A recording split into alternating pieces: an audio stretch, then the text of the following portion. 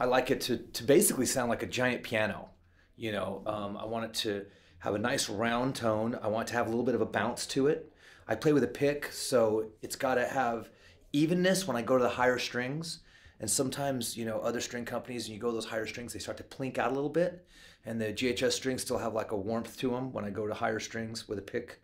And then, like I said, it's just got a nice round tone to it that's easy for sound guys and studio guys and producers to get it, make your sound sit in the mix. The strings are super important when it comes to bass.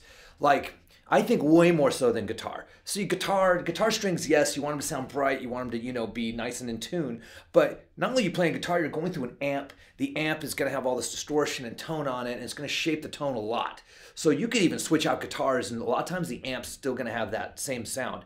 Not the same with bass, especially for me. I don't use any kind of circuitry. It's the bass into our system. You know, sometimes I'll put like a little chorus sound on it, and there'll be like a little bit of a distortion edge from a pedal that I mix in, but it's very minor.